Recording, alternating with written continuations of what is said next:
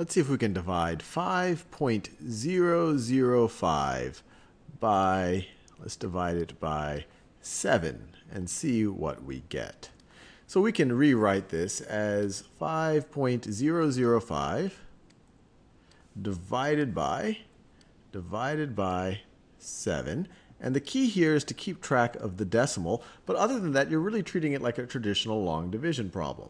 So you want to put the decimal, it's to the right of the ones place, so it's right over there. I just put the decimal right above the decimal. And now we would treat it just like a traditional long division problem.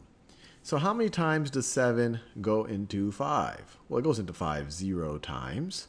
And we could write 0 times 7 is 0. Actually, let's do that just to show that it works to kind of do the process all the way through. 0 times 7 is 0. You subtract, you get 5. So you get this 5 right over here. So you get 5. And then we can bring down another 0. We bring down this 0 right over here. So now we ask ourselves, how many times does 7 go into 50? Well, 7 times 7 is 49, so it's going to go 7 times. 7 times 7, 49. Subtract, you get 1. And now we can bring down this 0. So let's do that. We bring down that 0. 7 goes into 10 one time. 1 times 7 is 7. Subtract, you get a 3. And now finally, we can bring down this 5.